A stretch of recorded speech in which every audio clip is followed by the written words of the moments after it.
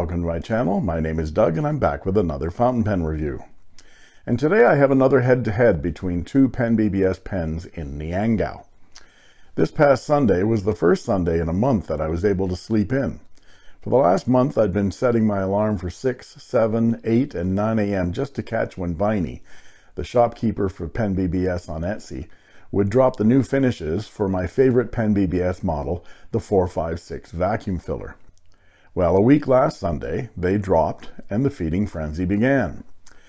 There were some fascinating new finishes, including these two-tone finishes, this checkerboard pattern called Hidden Path, and of course, this Galaxy 456, the one I've been waiting for, and the one I've been losing sleep over for more than a year.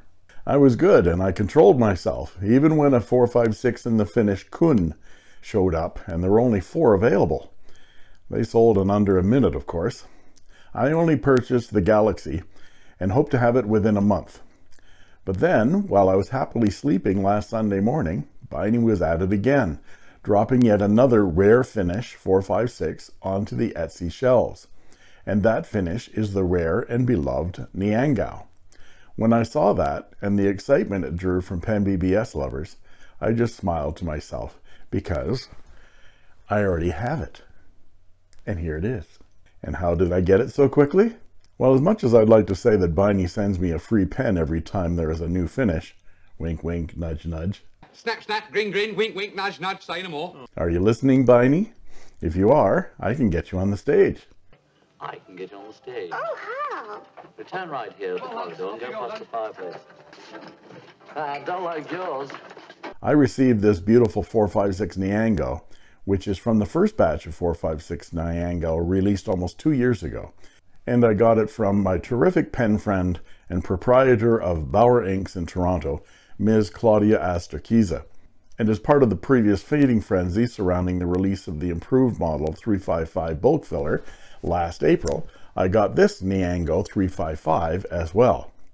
So let's take a look at both of these rare cats and see which one is better right now.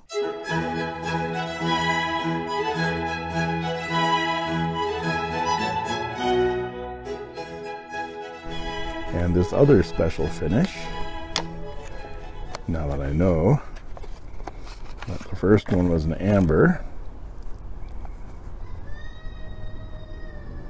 Yeah, I was crying too about my pens. Oh, Mom. This is the Niangao. His car ran out of batteries. He's been driving it around the backyard. So here's a little toy car. This is Niangao, and I'll show this with my 456 as well, that I got as a gift. But as you can tell, it's not quite as transparent, fairly opaque, so more difficult to see the ink. Usually I go over the parts and features of a pen, show some size comparisons, provide some measurements, and then do a writing sample. But since this is a head-to-head of the two pen models I have reviewed extensively before, I'm going to do some comparison of these two models and look at the similarities and differences and try to determine which of the two I prefer. I'll also be providing writing samples from both pens. So let's talk about the Niangao finish first. It is a relatively rare cracked ice style finish from Penbbs. As I said in the introduction, I received this Niangao 156 vacuum filler from Claudia, who got a couple of them when they were first introduced almost 2 years ago. And with this improved version 355 I picked up last April, we can see examples of what might be considered the first batch of Niangao with the second batch of Niangao. The 456 being the first batch from a couple of years ago, and this 355 being the most recent. My camera video might not pick this up. Let's see if I can do that here. But if you look carefully, you can see that the 456 here has a little bit warmer, rosier kind of a glow than the 355. And the 355 is more of a gray, taupey kind of a look. It's visible to my eye anyway. And that seems to be borne out by the photo that Biney did of a bunch of the new batch 456s all lined up. You'll see from this photo how your particular pen might be a variation on light top, dark bottom, or vice versa, or light middle, dark top and bottom, or vice versa, depending on the luck of the draw. This old batch 456 is light on top and dark on the bottom, whereas this new batch 355 is light in the middle and dark on the top and the bottom. Again, regardless of what you receive, the cracked ice style of the resin is hugely chatoyant, actually semi-translucent in places, which helps with both the bulk filler and the vacuum filler styles in seeing your ink levels. The Niangao is one of the Penbbs Is a Cat series, which includes Amber is a Cat, like in this Amber is a Cat 456, Tootsie is a Cat, like in this Tootsie 323, and of course our Niangao is a cat. So my collector goal is to have a 456 in each of the cat finishes, in Niangao, Amber, and in Tootsie. I'll just have to be vigilant about finding a Tootsie. If you follow Biney on Instagram, you'll see plenty of photos of Amber and Niangao the cats roaming about her apartment and helping her pack up shipments of pens, but I've never seen Tootsie the cat anywhere.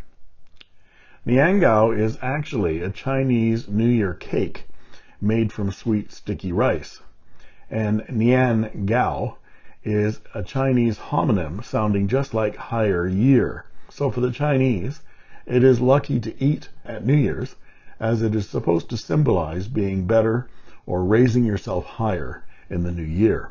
I'm sure that's something we all wish for 2021. The Chinese New Year this year is February 12th, 2021. Let's look at these two pens side by each, as my friends in Quebec say. I sing a pen when the puck come down, bang, before the other guys. Nobody there, My arm comes out, then the game stop, then start up. The guy take the stick, and he go like that, sir. Why not? Against the rules. You're stupid when you do that. Just some English pig with no brain at all, Slashing is like that, I think that went very well. And let's switch to camera number 2. So here we are on camera number 2, and with full disclosure, it's just actually camera number 1 in a different mount. The 355 here is a much more traditional flat top, Aim for the flat top! style pen, where the 456 is more tapered and slender.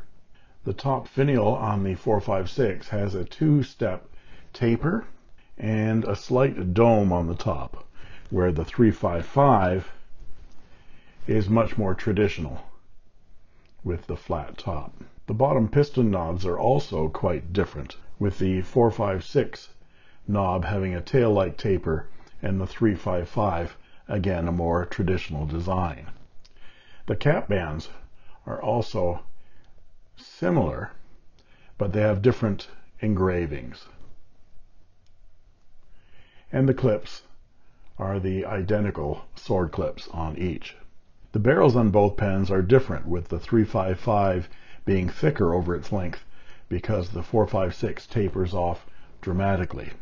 This is how the 456 is actually capable of posting so much better than the 355. And you see here how the posted lengths are dramatically different.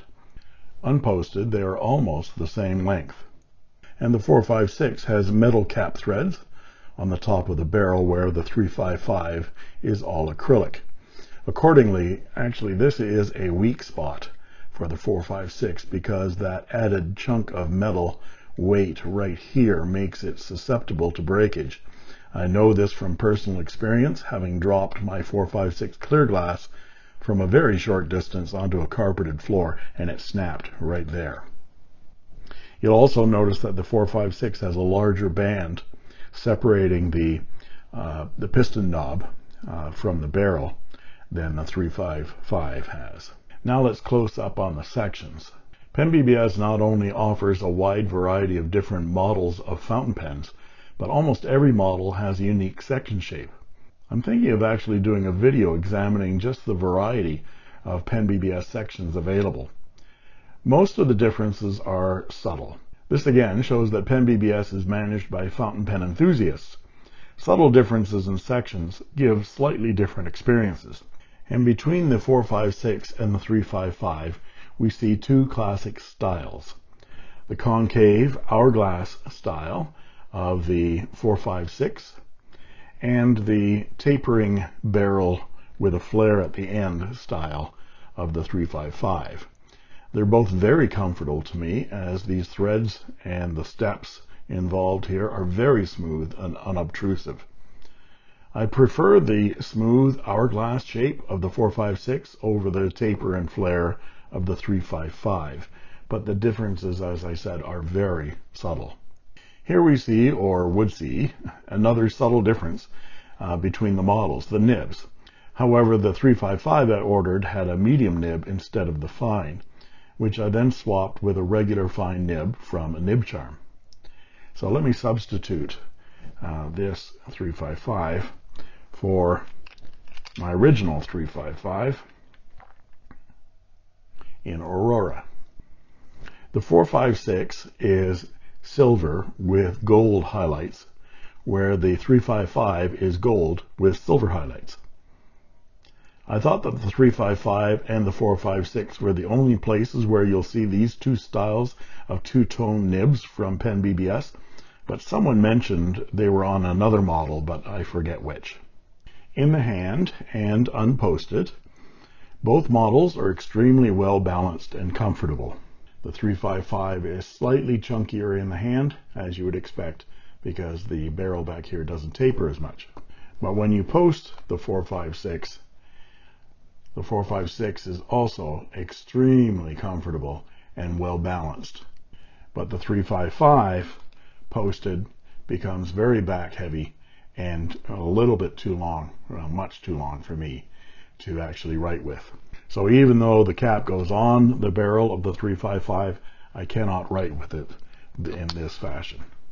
And on to the filling systems. They both take a large capacity of ink, and although the filling systems are similar, I think the 456 is superior because of its simplicity. Unscrew the blind cap, pull the rod back, stick the nib in the ink, and push the rod back down. Wait a couple of seconds, and then close the cap, and you're done. If you want an absolutely full fill, then just repeat that procedure, pulling up the piston rod, pushing it back down into the ink, getting rid of all the air, and then closing it down. The 355, on the other hand, you unscrew the blind cap, stick your nib into the ink, pull the rod back, and keep turning the rod to engage the piston, then push the piston down, pull it back up to syringe up some ink, and then you have to turn the cap in the opposite direction as if you're closing it, and push the rod back in while keeping the nib in the ink, and then closing the blind cap down. Even though this improved version is a big improvement over the old 355 system, it is still one added step that the vacuum filler in the 456 does not have. This Niangao 355 version is no longer available, but I paid $45.99 US for this one. The 456 vacuum filler Niangao is still available as of this writing and is $41.99 US. I doubt they will last long, as there are only 17 of them and 20 people have them in their baskets. After these special finishes like Niangao, Amber, Galaxy, Tootsie, and Hidden Path, among others, disappear from the official Etsy store, you can usually find some of them for sale on eBay at inflated prices, sometimes more than 50% more.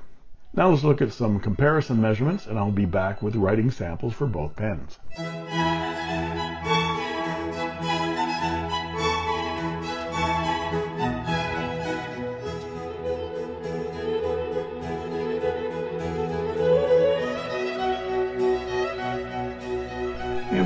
with the writing portion of the review.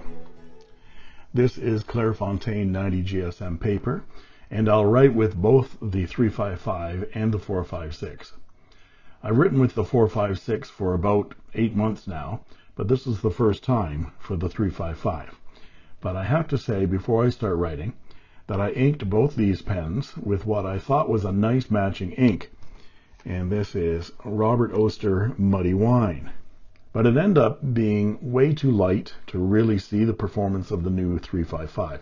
So I cleaned out both pens and replaced the ink with Iroshizuku take-sumi. This is a lovely dark charcoal gray ink and is silky smooth and very well behaved. And here it is with some J. Urban Stormy Gray and some Hero Black. So we'll begin with the Penbbs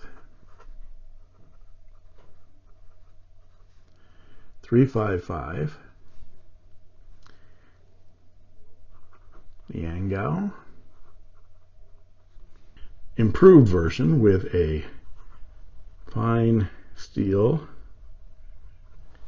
mini fude nib, and let's check the wetness. This pen is nicely wet. When I first wrote with it, with the Muddy Wine ink, it behaved in a very typical Penbbs fine nib fashion, which is quite dry but smooth. I never touched this nib with micromesh or adjusted the flow by flossing it.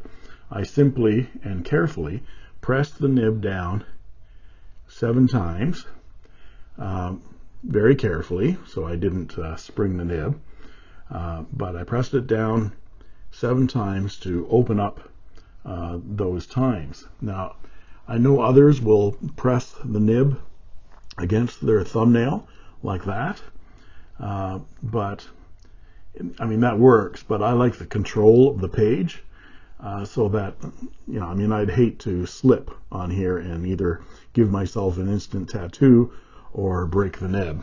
Huh. Point's a lot finer than I prefer. That's because it's a hypodermic needle. What? And the cartridge is full of a deadly super toxin called poisocaine. Here. Hey, whoa! Keep it in here. Wait a minute. But be careful. The cap slips off for, like, no reason. And this nib is now glorious. It is wet and capitals smooth.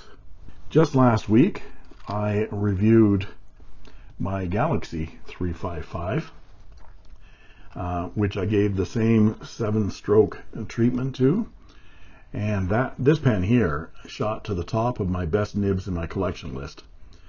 Well, these two nibs are almost identical.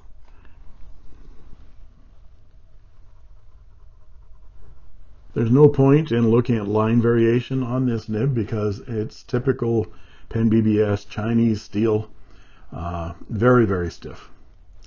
Comparing this line to my Richard Binder chart, it comes out at 0.5 millimeters, which is what I expected, and it is a Western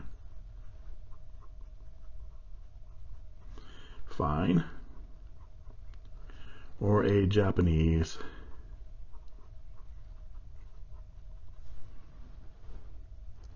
fine to medium. And a quote.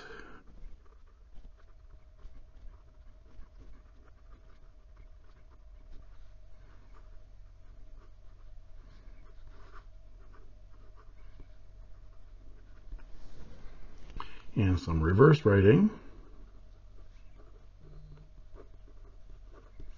Very scratchy, very dry. And some quick writing.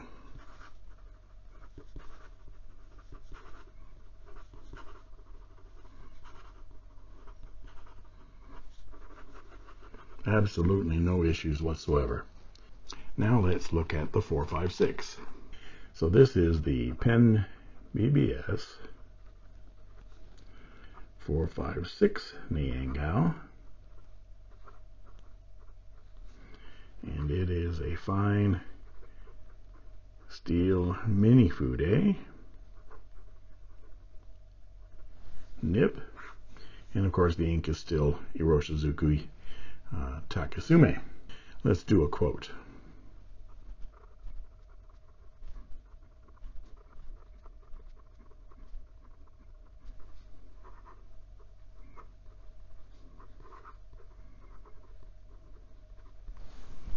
As to wetness, this pen is about the same wetness, but the line is just slightly finer than the 355, but it feels just slightly sharper.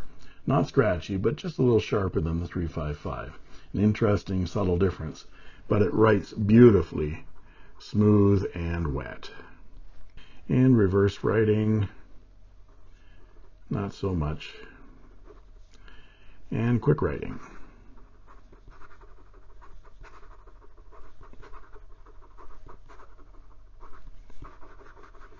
Again, no issues. So this pen is much more comfortable in the hand for me than the 355 model is, which leaves me with a bit of a quandary. I like the way the nib on the 355 writes, better than the 456, but I like the 456 model in my hand better. Now, being Penbbs, of course, I could just swap the nib units out. They unscrew and replace very easily, but my inquiring mind wants to know, can I swap full sections? Well, let's find out, shall we? Yes, I'm doing this live on camera. Okay, now since we're white guys doing something stupid, everybody grab a GoPro.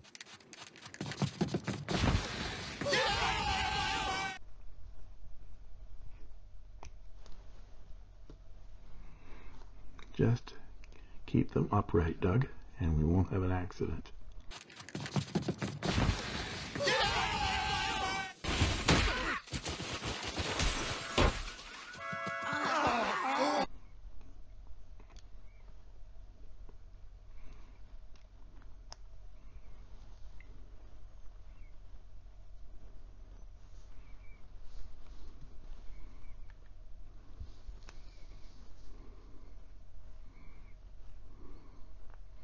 What do you know? And it works. So here I have my 456 with the section of a 355.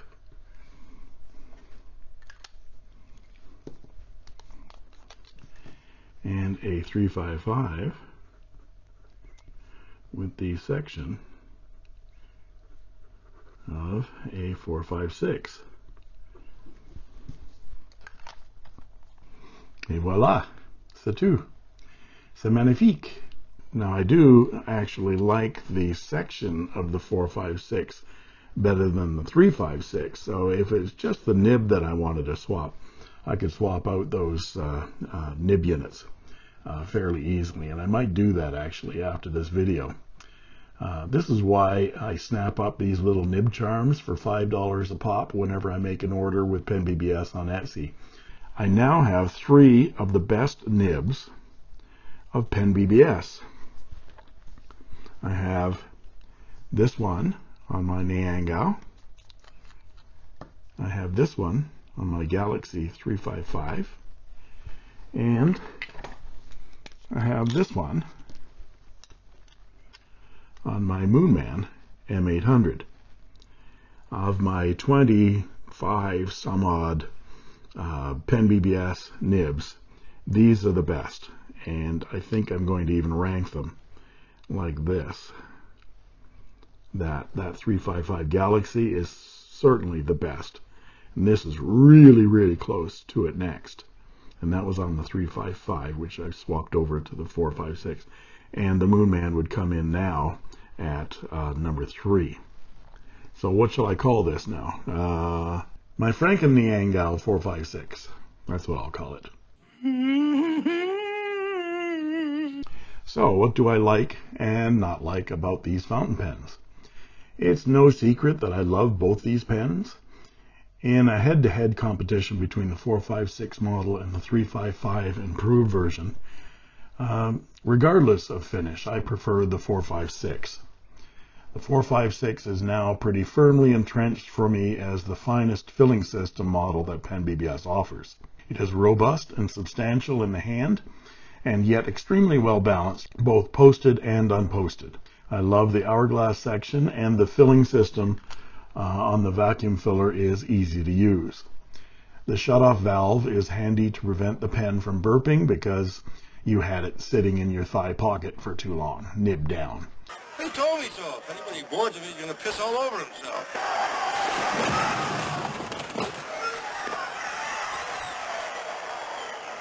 And for a vacuum filler, it is reasonably priced, even for the premium finishes like this Niangao. I do like the improved 355, but its added fussiness surrounding the filling system and the lack of a balanced cap posting give it a second place standing for me. I know I shouldn't have bought so many 355s when I got caught up in the feeding frenzy last April, but they make excellent pairs, these Niangaos and these Ambers. Next month, when my Grail Penn arrives, the Galaxy 456, I will have 3 pairs of the best Penn acrylics in 3 beautiful sets of 355 and 456. And there you have it. If you like this video, please like and subscribe, and don't forget to ring that bell to get instant notifications whenever a new video is posted. And that just leaves it for me to say, thank you for watching.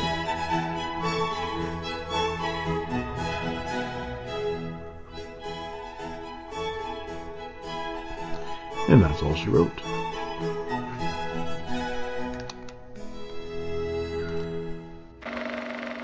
I made this.